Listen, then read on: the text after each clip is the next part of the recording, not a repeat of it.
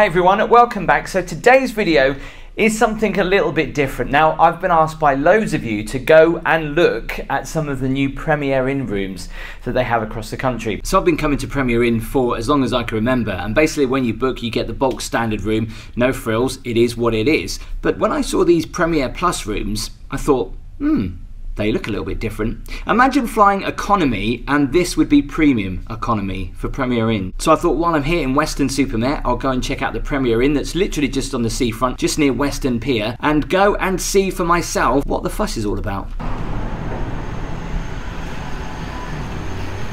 So this particular Premier Inn has got the Brewers Fayre attached. Love the seating, nice and comfy. And Premier Inns, they're going up a bit more posher now than they used to be. There's water there. I have already checked in and I have looked at the room already because I just wanted to put my bags upstairs. Interesting furniture.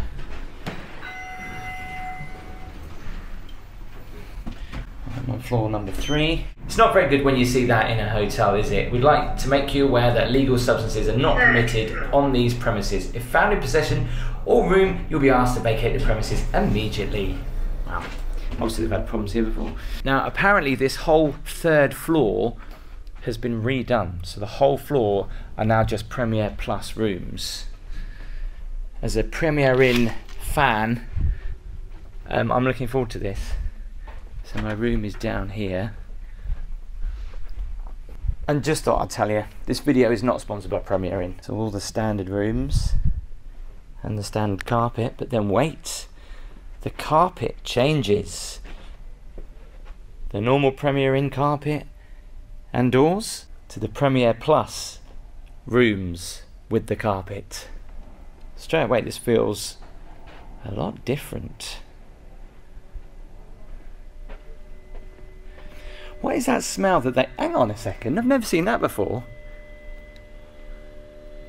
Does anyone know what that is? Let me know in the comments. But I was talking about the fragrance that they have in Premier Inns, and there's definitely a pleasant smell up here. So here is my room.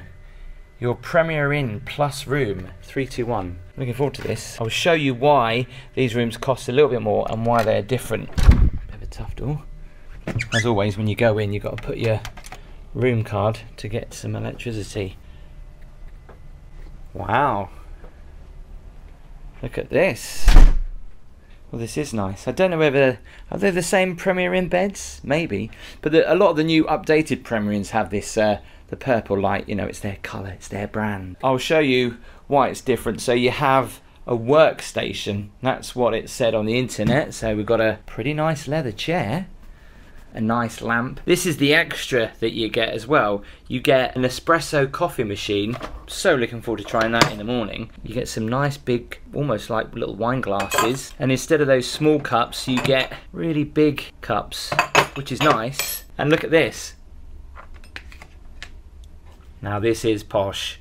Green and black complimentary chocolate and some very posh looking tea, and then obviously the capsules for the Nespresso machine. The only thing that I'm a little bit surprised about is the kettle is the same Premier Inn kettle.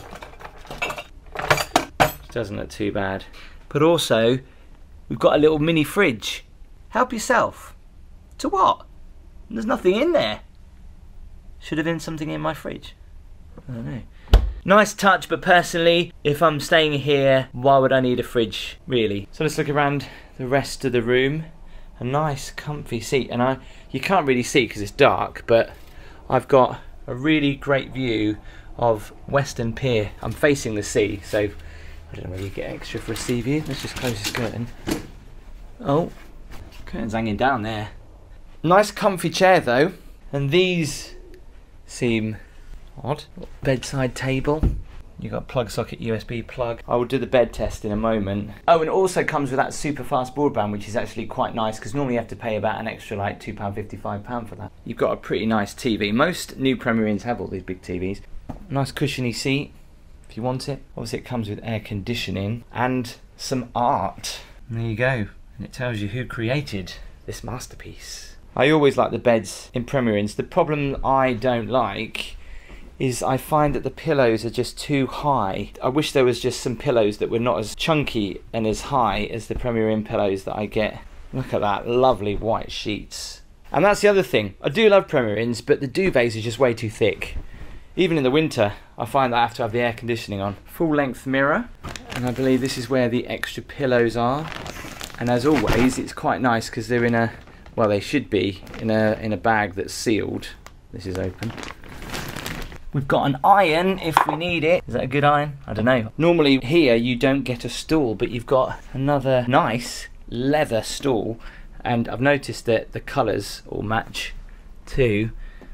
So a nice vanity mirror there, and a good old hairdryer. We've got an open wardrobe. Oh, I like this. That light. See, that's actually handy, especially if it's a room when you've got someone else sleeping and you don't want to turn the light on, or it's quite nice. There's an extra towel there. Let's have a look in the bathroom now. I personally love a bath. I think this has got a shower. Now the floors, always in the Premier Inns, are not overly that great. This actually looks not too bad. And you'll also know, staying in a Premier Inn, you get those holders for the toilet tissue. You feel like you're in a public toilet. They actually have proper loo roll holders. Shape for a flush. Sink, pretty standard. Humongous mirror. What the hell? What is that? Ooh, flashy. That looks nice. And if you have stayed in a Premier Inn, you'll know those square plastic things where you press to get your soap and over the bath. But these are proper shower gels and hand wash. Looks very nice. Now taking a look at the shower, on brand with the colour, it is actually quite a big shower. And this has got the added bonus of having a choice of a hand shower that you can hold and do your bits, or a rainfall shower as well. I don't know how new this hotel is, but that's pretty good. So there's that. We've got shampoo and conditioner with tonic extracts of white nettle. Yeah, the bathroom. I tell you what, it does feel pretty posh for a Premier Inn, doesn't it? Obviously it goes without saying, but oh, I love the beds in a Premier Inn. They're really nice. Seriously, the way I'm going on, it sounds like this is a sponsored video, but it is not. Whenever I'm travelling around the country, if I can choose between a Premier Inn and a Travelodge, I will always choose a Premier Inn. Now, I've stayed in some Premier Inns that are not the best, but the one thing that stays consistent for me on a Premier Inn is the beds. Even if the rooms aren't as up to standard as you normally like, you can guarantee that the beds are always nice and comfy. Is it worth paying that extra 20 or maybe £30 in some instances? It depends if you've got the money. You don't want to spend too much on like a 4 or 5 star hotel, but you want to kind of come mid-level.